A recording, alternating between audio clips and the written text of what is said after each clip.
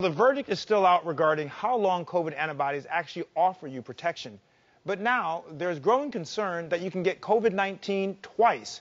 In fact, a 33-year-old man in Hong Kong was reinfected.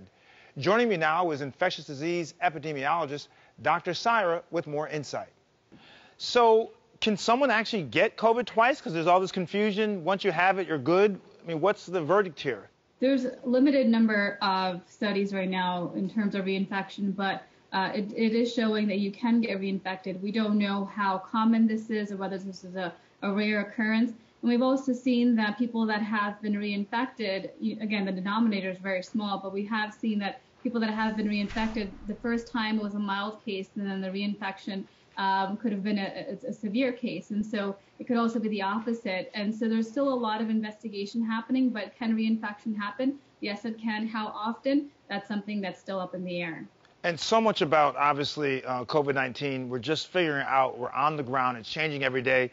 We talk about antibodies, which everyone wants because once being infected, the antibodies can help prevent reinfection or prevent illness, severe illness down the road.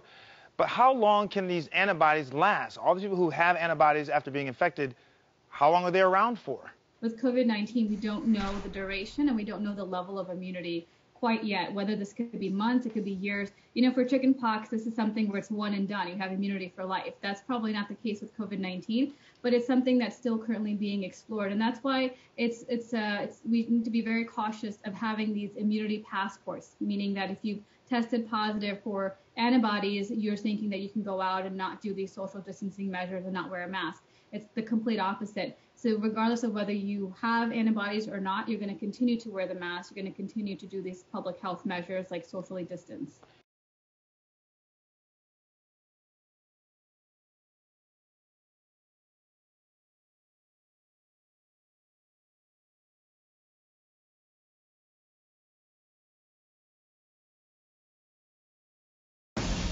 We're living in uncertain times. It's tough to keep up with the latest medical headlines. About the market, panicked about COVID. And how do those headlines impact you and your family?